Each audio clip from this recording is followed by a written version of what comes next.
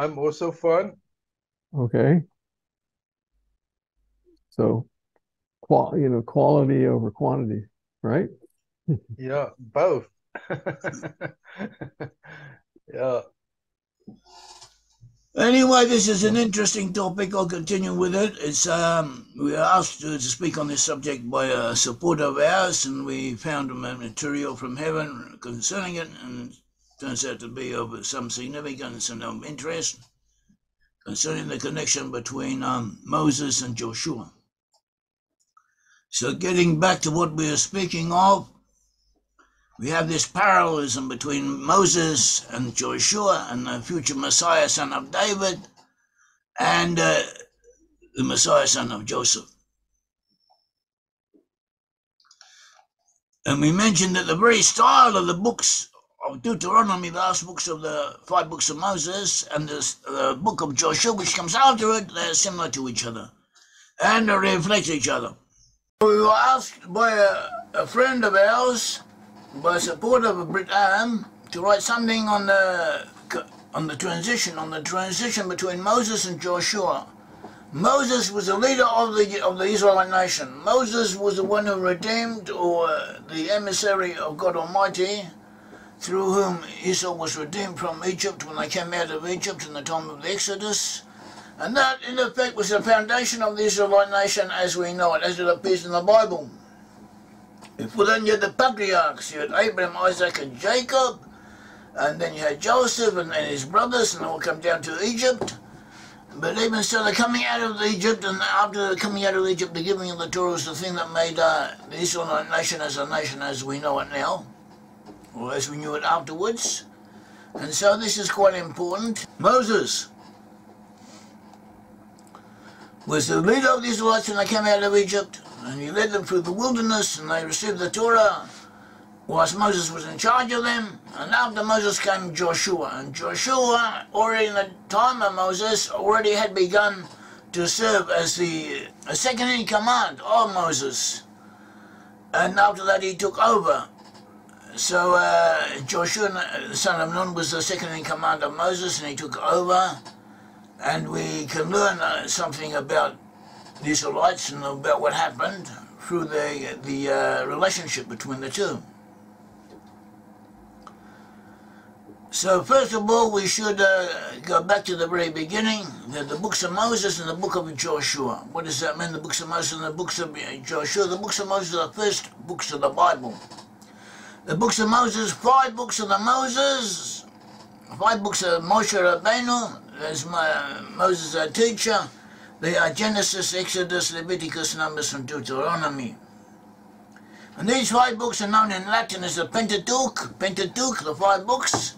And in Hebrew they're known as the Torah. Torah means teaching. And these 5 books are referred to as the Torah. But this can be confusing because the word Torah in Hebrew also means teach and not give instruction. So the whole of Judaism, the whole of the Bible, the whole of everything around it is also referred to in general terms as Torah. Whereas Torah also specifically means the Chumash, that is the 5 books of Moses. They are the first books of the Bible, and they were given by Moses, and they are considered the most holy, the most authoritative of all the books, as if to say those books that were given most directly from a divine source. And they are known as the Torah. The last book of the Torah is Deuteronomy. Deuteronomy in Hebrew, Devarim, is the last book of the Torah, of the 5 books. And after Deuteronomy, we have the beginning of the books of the prophets. The first book of the prophets is Joshua. And Joshua was traditionally written by Joshua himself, or at least most of it was written by Joshua himself. And it contains many expressions, and also the whole style and the whole build of the book, the whole atmosphere of the book. It's very similar to that of Deuteronomy, which is fitting because it in effect is speaking of something that followed on from Deuteronomy. Deuteronomy's last book of the 5 books of Moses speaks of the death of Moses, and then Joshua takes over in the book of Joshua. And so Joshua, in effect, is something of a continuation of Deuteronomy. Moses and Joshua, they parallel the Messiah, son of David, and the Messiah, son of Joseph. Joshua died at the age of 110, and so did Joseph. Joshua was from the tribe of Ephraim. Ephraim is the son of Joseph. So Joshua is connected to Joseph. Whereas Moses was from the tribe of Levi. The tribe of Levi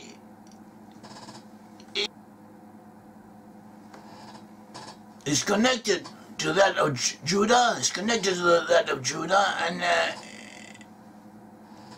the Levites, most of the tribe of Levites were to be together with Levi in the kingdom of Judah. What happened when the 10 tribes separated from Judah, from the kingdom of Judah, and set up their own kingdom?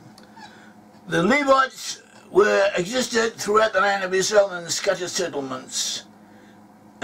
But King Jeroboam, the leader of the 10 tribes of the kingdom of Israel in the north, he set up golden calves, one in Dan and one in Brit-Am, and he told the people to worship them, and he also appointed non-Levites, people not from the tribe of Levi, to be priest officiates. And because of this, it says that all of the tribe of Levi, or most of the tribe of Levi, they moved from there to the kingdom of Judah. So therefore, the kingdom of Judah encompassed within its borders most of the tribe of Levi. So they may be associated with Judah. Also Jeremiah speaks of the end times when it seems that the Levites and the house of David, remember the house of David was from Judah, but he speaks of a time in the future, in the end times, when the Levites and the house of David will be associated with each other. Jeremiah 33:14 says, "Behold, the days are coming, says the Lord, that I will perform that good thing which I promised to the house of Israel and to the house of Judah. In those days and in that time I will cause to grow up to David a branch of righteousness. He shall execute judgment and righteousness in the earth. In those days Judah will be saved, and Jerusalem will dwell safely. And this is the name by which he shall be called. For thus says the Lord, David shall never lack a man to sit on the throne of the house of Israel, nor shall the priests, the Levites, lack a man to offer burnt offerings before me, to kindle grain offerings, and to sacrifice continually." And the word of the Lord came to Jeremiah, saying, "Thus says the Lord, if you can break my covenant with the day and my covenant with the night, so that too there will not be night and day in their season, then my covenant may also be broken with David my servant, so that he shall have a son to reign on his throne. And with the Levites, the priests my ministers, as the host of heaven cannot be numbered, nor the sound of the sea measured, so will I multiply the descendants of David my servant, and the Levites who minister to me." So we see from this that David and the Levites are associated, or will be associated in end times, and historically they were associated with each other. And what is the point of all this? Because Moses, we saw the association of Moses with Joshua. Joshua was the administrator, the stand-in, the second in command to Moses. And Joshua was from the tribe of Ephraim. Moses was from the tribe of Levi, but we saw how Levi has some type of parallelism, similarity to Judah, and therefore you could say that Moses was a prototype of the Messiah, son of David, who will come at the end times. Messiah, son of David, will come at the end times. He will be from the tribe of Judah, and he will be preceded by the Messiah, son of Joseph. And we will find a parallelism. There's a parallelism between these two individuals as prototypes of the Messiah, son of Joseph, and the Messiah, son of David. But in tradition, the Messiah, son of Joseph, the order will be reversed. Just as in the past, chronologically, first came Moses, then came Joshua. In the end times, first will come the Messiah, son of Joseph, and then after him will come the Messiah, son of David. we have this parallelism between Moses and Joshua and the future Messiah, son of David, and the Messiah, son of Joseph. And we mentioned that the very style of the books of Deuteronomy, the last books of the 5 books of Moses, and the book of Joshua, which comes after it, they're similar to each other and they reflect each other. Moses will be a prototype of the Messiah, son of David, and the Messiah, son of David, according to tradition, will be very great, almost as great as Moses was, but Moses will be still the greater of the two. Deuteronomy 34, it says, Deuteronomy 34:10, since there has not arisen in Israel a prophet like Moses, whom the Lord knew face to face in all the signs and wonders which the Lord sent him to do in the land of Egypt, before Pharaoh, before all his servants and all his land, and by all that mighty power and all the great terror which Moses performed in the sight of all Israel, so that it is been understood to say that there will never be a prophet greater than Moses, and there never was and there never will be. So that is a point worth noting. And even the Messiah, son of David, in the end times, he will not be greater than Moses was. So coming to that, we should get to who was Joshua. Who was Joshua the son of Nun? Joshua the son of Nun, about his name, Joshua means that God will save. Son of Nun, Nun was the name of his father, but Nun has different meanings. Different meanings. Nun in Aramaic means fish. It also means rule. The ruler, a ruler in Aramaic, and also in Old Hebrew. Old Hebrew is often very similar to the Aramaic. It also connotes rulership, so that is probably the real meaning of it. But as I said, in Aramaic can also mean fish, so that is a point of an anecdote, an interesting anecdote. An anecdote, I'm talking about an anecdote, Paul. An anecdote, Paul, here. An anecdote, Paul, I once knew Arab, I knew Arab, is the Arab of the township of Shiloh. He's a member of a rabbinical family. His name is Ben Nun. The name of the family is Ben Nun. So once I asked him, how do they get their name? This was 20, 30 years ago, a long time ago. So I asked him, where did his name come from? So he told me his family comes from Germany. They were Jews in Germany. And their name in Germany was Fisher. In other words, someone who is occupied with fish. Sells fish, fishes, I don't know, somehow or other something to do with his occupation concerned fish. And in Aramaic, also possibly in Old Hebrew, the word for fish is Nun. Same as Yahushua, the son of Nun. So therefore, and the name of Yahushua means, Yahushua ben Nun means Yahushua, the son of Nun.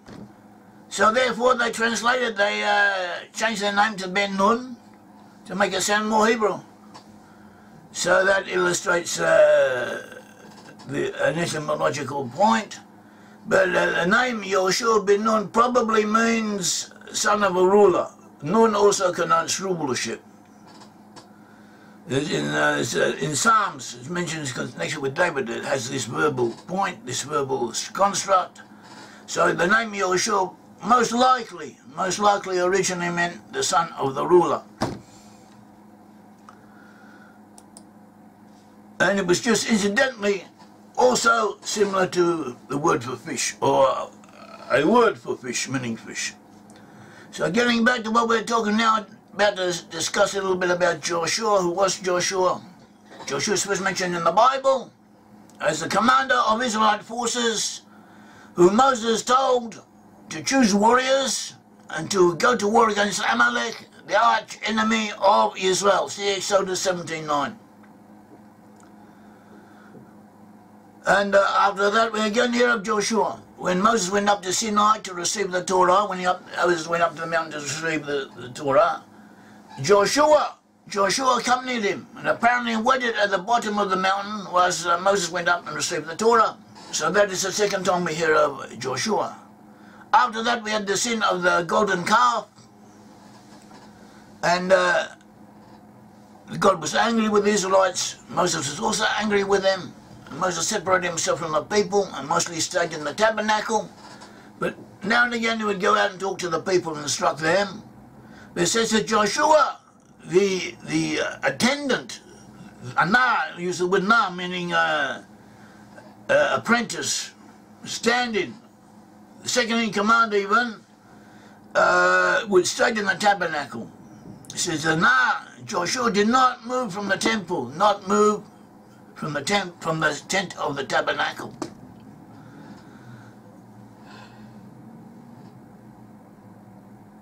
And we are told in Exodus 33:11, so the Lord spoke to Moses face to face as a man speaks to his friend, and he would return to the camp.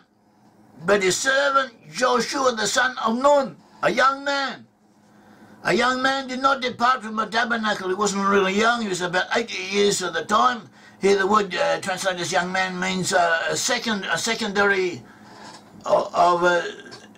secondary rank. Here means the deputy in command, the deputy prime minister in effect, quite a high rank, but compared to Moses he was secondary. Originally the name of Joshua, meaning God saves, and Hosea, like the prophet Hosea, the same name.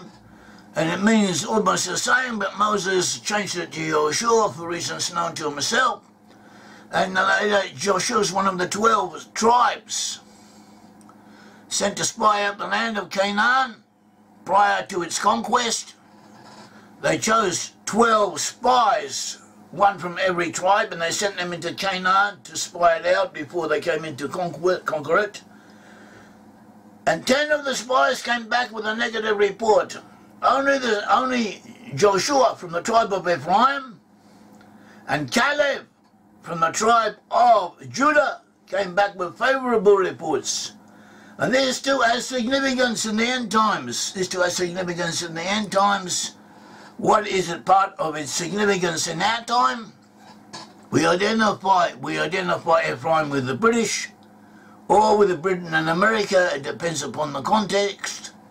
And Judah with the Jewish people. And we see that only the spies from the tribes of Ephraim and the tribes of Judah came back with a favorable report about the land. And it was the English, it was the British more than anyone else, who were most active, most dynamic in spreading the idea of restoration. Restoration means Zionism. The idea of restoration means to return the Jews to the Holy Land, to the land of Israel. And there were Christians in England for more than 400 years. Here and there were not that many, but they existed. And over time, they kept on pushing and pushing and pushing the idea until they had quite a following. And not only had quite a following in the numbers, but especially in quality. A lot of high-ranking people, important people, influential people also became convinced of the idea that to return the Jews to the Holy Land. And for some of them, actually a lot of them, varied from one stage to another, had the idea that they should return the Jews to the Holy Land in order to convert them to Christianity. But this was not the motive for all of them. It was never the motive for all of them. And even those who wanted this, they didn't make it a priority. It's more like a wishful thought that maybe it would be easier, maybe they would be able to convert the Jews to Christianity if they're all in one place and if they're in a better situation than they were then. And this movement known as restorationism, several books written about it, we have researched it a little bit somewhat. We have found that it's quite an interesting study. And this idea of restorationism preceded modern Zionism. Zionism in its modern form, it did not precede Zionism in its classical form. There were always Jews throughout history who tried to get back to the Holy Land and set up townships, set up farms. This is known. Always Jews trying to do that. And even the Jews throughout the diaspora, even very poor Jews in Poland and Russia, who hardly had nothing to eat. It was a family tradition to put a little bit aside to help the Jews in the land of Israel, what became the land of Israel, the Holy Land. And there were also religious Jews who tried to organize some type of political movement that would hasten things along. But it really got going after Theodor Herzl and other modern secular type Jews took it over, also adopted the idea and used more modern methods to convert, to talk to the relevant people and try and get things moving. That they did get things moving, and they helped create the State of Israel, and they helped bring about the Balfour Declaration. The Balfour Declaration was an obligation, not an obligation, a declaration of intention by the British Empire to establish in this land of Israel, was then known as Palestine, a national home for the Jewish people. And the British did do it. And the British, despite differences of opinion as to what happened, they did help the Jews. There have been studies done on this, whole books written on it. On the whole, they did help the Jews much more than anything else. And they enabled the Jews to establish the State of Israel, even though there was a period towards the end, and even before then, amongst the Jewish administrators, there were always those who were against the idea, those who were intended to be even anti-Semitic, anti-Jewish, who favoured the Arabs or disliked the Jews, and even tried to backfire, to work against the whole project. On the whole, the British were overwhelmingly in favour of it, despite everything. And even those who were against it, in effect, did more to help bring it forward than anything else, until eventually the State of Israel did come into being. And it came into being by the skin of its teeth. It was immediately attacked by Arabs, by a host of Arab nations from all around, together with the rebellion of the Arabs living in the area. And many believed that it would be destroyed, but it wasn't. They managed to overcome their enemies with the help of God.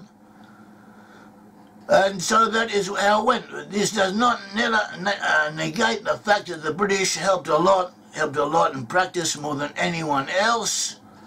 And so we should not take credit away from them for what they did do. So what I was saying, that in this case you had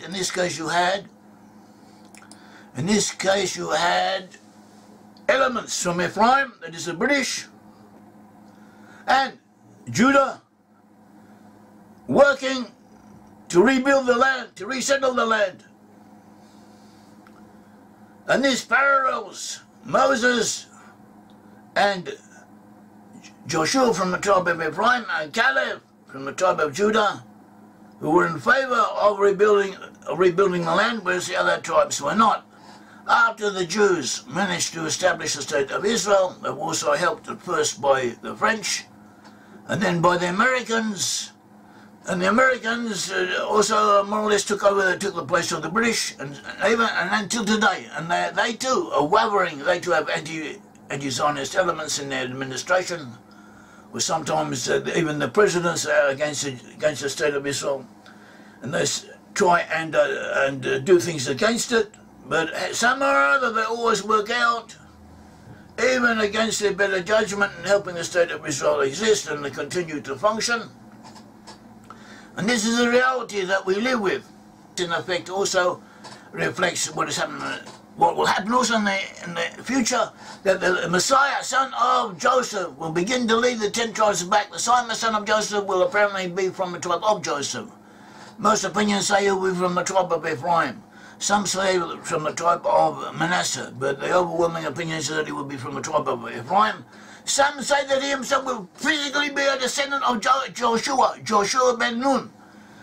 Another opinion says he will be a physical descendant of Jeroboam. Jeroboam was the first leader of the 10 tribes. When the 10 tribes separated, from the house of David, in the time of Rehoboam, the son of King Solomon, they separated and they set up their own kingdom in the north, known as the Kingdom of Israel. also known as Samaria, also known as Joseph of Ephraim, depending on the context. So this kingdom, the first kingdom, was known as Jeroboam, Jeroboam the son of Nebat. And there is opinion that the Messiah, son of Joseph, who will come to lead the 10 tribes back or initiate their return, will be descendant of Jeroboam. And by doing this, in the end times, he will, as if to say, be correcting, be rectifying the sin of his forefather Jeroboam, who led the revolt and caused the division between Judah and Joseph. And he will initiate the reunion. And well, we'll see, we'll wait and see. No one, my Monday has said, no one knows how these things will turn out until they do. But there are all types of opinions, differences of opinions. But if you look at them, they all more or less concentrate, come together on the one thing. And a lot of them are beginning to be fulfilled before our eyes, so there's something in it. So this is what we have. Moses was later commanded to appoint Joshua as his successor. Numbers 27, verse 18 on. It says, and the Lord said to Moses, take Joshua the son of Nun with you, a man in whom is the Spirit, and lay your hand on him. I send him before Eleazar the priest and before all the congregation, and inaugurate him in their sight, and you shall give some of your authority to him, that all the congregation of the children of Israel may be obedient. He shall stand before Eleazar the priest, who shall inquire before the Lord for him by the judgment of the Urim. At his word they shall go out, and his word they shall come in. He and all the children of Israel with him, and all the congregation. And Joshua and Eleazar, the son of Aaron, the high priests, were commanded to take charge of the division of the land of Canaan. After it will have been conquered and subdued, they were to be in charge of dividing it amongst the tribes, and the tribes amongst the families within the tribes. See Numbers 34:17. And Moses urged Joshua to be strong and faithful for the sake of the people. See Deuteronomy 31:7. Then Moses called Joshua and said to him in the sight of all Israel, be strong and be of good courage. For you must go with this people to the land which the Lord has sworn to you, their fathers, to give them. And you shall cause them to inherit it. And the Lord is the one who goes before you. He will be with you. He will not leave you nor forsake you. Do not fear nor be dismayed. And again, in Deuteronomy 34 it says, now Joshua the son of Nun was full of the spirit of wisdom, for Moses had laid his hands on him. So the children of Israel heeded him and did as the Lord commanded him. We should notice that Joshua was to succeed, to follow after Moses. Joshua was to follow after Moses, to become the leader of the people after him. And the deeds and the practices of what Joshua did and his accomplishments are listed in the book of Joshua. And one thing that someone pointed out, that the book of Joshua seems to emphasize the parallelism between Joshua and Moses, which is interesting, which is worth noting. So we found this, actually found this in Wikipedia, the Hebrew edition, the Hebrew version of Wikipedia. Quotes were somewhere else. I couldn't find the source. It's not in the English version, but it seems to be quoting from somewhere else. All the parallelisms between Joshua and Moses. And it shows Joshua as the successor of Moses, continuing in the path of Moses. Joshua is a leader and a guide, just as Moses was. Joshua is concerned with the spiritual level of the people and with upholding their morale. Joshua split the Jordan River, just as Moses split the sea. It seems that the Jordan River actually, once I was, when I used to serve in the army, I mean, most people in Israel served in the army. I served in the army, did a regular service, more or less, and then after that, every year for about a month, 2 weeks here, 2 weeks there, I served in the reserves. It means I had to do some type of, join the army, and we either did training, or we did guard duty, or we did something else. So one of our tasks, one time, we're supposed to man a post overlooking the Jordan River. Okay, and we had a great big telescope about this big. And I could see people across the other side, see Jordanian soldiers in the morning, getting up in the morning. They used to go out with their guns and hunt for birds. You know, there's hardly any birds there. Also, I was once at one stage, I was also in Lebanon. I was in Lebanon a few times. And those in Lebanon, you hardly see any birds, because the Arabs go around shooting them. Anything that moves, they shoot them. Dozens of birds don't survive in that area. Anyway, so what was I taking? So at the same time, I was also learning the book of Joshua. And I started looking at the topography of the river Jordan, and it seems the river Jordan now, the river Jordan, you can almost jump across it. Not jump, I'm exaggerating. But it's like a small stream, a small river, mainly because 2/3 of the water is taken by the Jordanians and the Israelis for irrigation before it even gets to anywhere. But even without that, it would not be very big. But you can see from the topography and hints in the Bible that at one stage it was quite large. In fact, it could have been enormous. You can see where it passes through valleys and so on, where the banks have been cut away very sharply by streaming water. And that would make it a very large river. And apparently the climate was different in those times. Everything was different in those times. When the Israelites first came to the land of Israel, there were forests everywhere. Much of it was forested, and it was colder, and there were bears and lions and wolves and all kinds of wildlife and deer all over the place. And it was different. And have been several climate changes since, and there may be climate changes in the future that will make the area more salubrious, more better to live in. Even now, it's not that bad. It's quite good actually, but that we'll see. Wait and see how that will happen. So, what was the point? Just as Moses split the Red Sea for the Israelites to pass through it, so did Joshua split the river Jordan for the Israelites to pass over it. And also the angel appeared to Joshua at the beginning of his calling. See Joshua 5:13, just as God appeared to Moses in the burning bush at the beginning of his calling. Joshua sent spies to investigate the land of Israel. He sent 2 spies, just as Moses sent spies. Joshua fell on his face to implore salvation from God, see Joshua 7:6, just as Moses did in a similar situation. Joshua severely punishes the transgressors, Joshua 7:25, just as Moses did.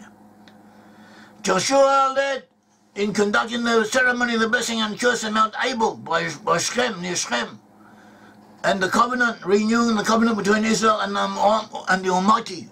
And this parallels similar ceremonies on a few occasions conducted by Moses. Joshua pointed with his staff towards the enemy in the battle of Ai. And this parallels Moses pointing with his staff in the war against Amalek. Joshua strengthens the hearts of the leaders of people going out to war. Joshua 1:25, this also parallels Moses, Deuteronomy 31:7. And under the leadership of Joshua, the Israelites worshipped the Almighty just as they did in the time of Moses. See Joshua 24:31. When Joshua died, Scripture referred to him as the servant of the Almighty. The servant of the Almighty. See Joshua 24:29. And this term had also been applied to Moses. See Deuteronomy 34:5. Under Joshua, God fought for Israel. See Joshua 10:13. And just as Moses had calmed the people by telling them the Lord would fight for them, just before the cutting of the Red Sea. Under Joshua, the Almighty saved Israel in a miraculous way, parallel to that which had been done under Moses. And so too we find that Joshua, even in some ways, excels, did more than Moses did. See Joshua 10, it says, verse 12 onwards, Then Joshua that spoke to the Lord in the day when the Lord delivered up the Amorites before the children of Israel, and he said in the sight of Israel, Sun stand still over Gibeon, and moon in the valley of Ayalon. And so the sun stood still, and the moon stopped, and the people had their revenge upon their enemies. Is it not written in the book of Joshua? So the sun stood still in the midst of heaven, and it did not taste to go down for about a whole day. And there's not been no day like that before it, after it. The Lord heeded the voice of a man, for the Lord fought for Israel. So we see here that Joshua supplemented Moses, fulfilled the task of Moses, and parallel Moses. And the book of Joshua wants to emphasize this, wants to tell us this and does tell us this. And also that Joshua, in some way, will foreshadow, pre-adumbrate, be a prototype for the future Messiah, son of Joseph, who begins to lead the 10 tribes back, which work will be fulfilled, will be completed by the Messiah. Yaakov, you want to say something? Yes, I would love to celebrate Pesach in the land, but this year it's not possible. But I see there's a website, and I will share it in the chat, the Torah, and it's also about what you shared here. I will quickly share it. Yeah, so it's thetorah.com, and about Moses and Yeshua ben Nun. Yeah, it's just if someone want to look into that article, it's basically what you mentioned. Okay, so the article, I've just written it. I'll probably send it out, send it a link to it today or tomorrow. A few minor alterations that I'll probably make to it, but it's as good as it is. So it should be, but God willing, be publicly available to whoever wants to see it very soon. But maybe, as I'm from the Northern Kingdom of the House of Israel, or I associate with the Northern Kingdom, since we speak here about the book of Joshua, so maybe I can have a call out to all the Israelites from the Northern Kingdom, like Joshua in Joshua 5, to circumcise again.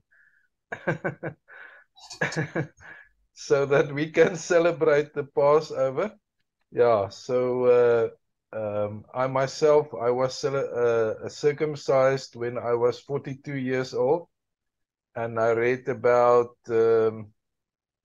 our forefather Abraham in Bereshit 17, lying on my bed and reading my Bible, and I see that very same day the Almighty spoke to our forefather Abraham. That very same day he was obedient, but it took me like 2 years before I was obedient. Yeah, so it's a process, yeah. Okay. Yeah, so the restoration of all the house of Israel. So, but as the Almighty said, no one can partake of the Pesach. All the males must be circumcised that partake of the Pesach, yeah. Okay, very good. So, John, how are you? John, Yohanan. Yes, Yair. Well, you okay? Well, yeah, I don't have a house now. I'm back on the street. But God is moving, okay? Okay. And I'm watching your French Revolution in, from live from Jerusalem. Be careful you don't get a dictator yet. I think the military will take over soon. Okay. Within one man's whiskey is another man's poison. Well, the thing is, if people keep looking for a man to save them, they're going to be disappointed. You know, it's only God that can save us. He's our king, and he's our righteousness. Okay, whatever happens, we all have to do as well as we can according to the circumstances we find ourselves in. and ask God to guide us, and Right. He will do so. God willing, and may also help you. I know it can be difficult. May God Almighty help you. May help all of us and everyone here, and all our families. So till next time, I'll see you all later. Okay, thank you. Yeah. Thanks, Yair. Thank you, Yair, and for your time. And I'm glad you made Aliyah to address us from Jerusalem. Okay, goodbye.